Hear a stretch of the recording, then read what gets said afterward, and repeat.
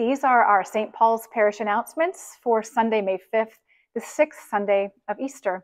Some of us will be out in the mountains at our retreat at Shrinemont this weekend, but all services are happening here at St. Paul's at 8, 9, 11, and 5. Looking ahead to next week, on Wednesday, May 8th, on the Feast of the Ascension, we're going to have our evensong service at 7:30 p.m. Come, be in the candlelight, and pray through our beautiful gift of the Anglican choral tradition.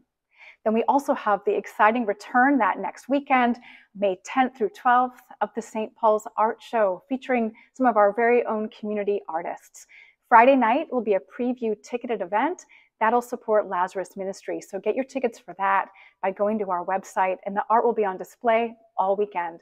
That same weekend, we have the last of this year inaugural season's musical concert series.